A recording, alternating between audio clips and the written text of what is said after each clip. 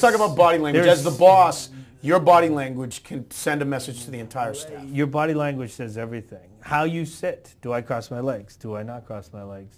Do I cross my arms? Do I sit back? Do I sit forward? I got to tell you, so often people don't think about that, and it's so important. If somebody's talking to you and you're interested, lean forward.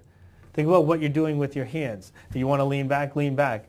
Think about what they're doing as you're doing it, because you want to think about how you're relating to the customer. So if they're casual, you want to be casual. If they're not, you want to be formal. You want to think about not how, and it's interesting because the way I train myself is don't think about how you feel, think about the message you're sending.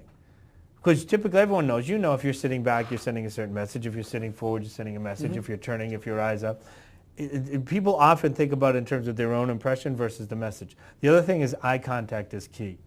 Eye contact is everything. People will say, if you're not interested, you're looking over my shoulder, you're looking at the piece of paper. Eye contact is everything. And I would also say hand gestures are important. People think that it's goofy to be talking with your hands.